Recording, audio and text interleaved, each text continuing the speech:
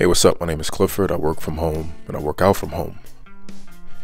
Today's been a good day. I went for an early morning run, then came back home to just move, do some lower body resistance for a bit. I want to be mindful of my minimalism this month. I'm thinking of a cheesy name, March Minimalism, or the March on Minimalism, or something like that. But I'm trying to just be mindful and, like I say, reduce my waste, reduce my carbon footprint, reduce my existence, the impact of my existence rather. Every time I put something in the garbage, I feel guilt.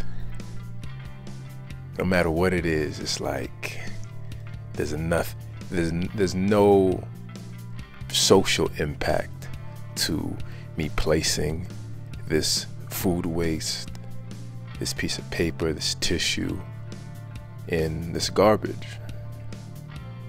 I think the goal of life is to add value, and one area where we haven't been able to add value is waste.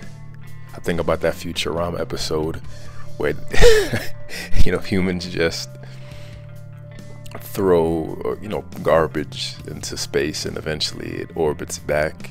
I think about, can't we just throw garbage in the sun?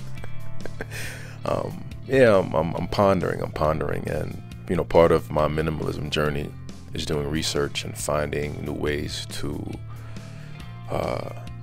feel less guilty, but add value and reduce the destruction and decay that I cause. And I'm excited to share those stories as I find them. Peace.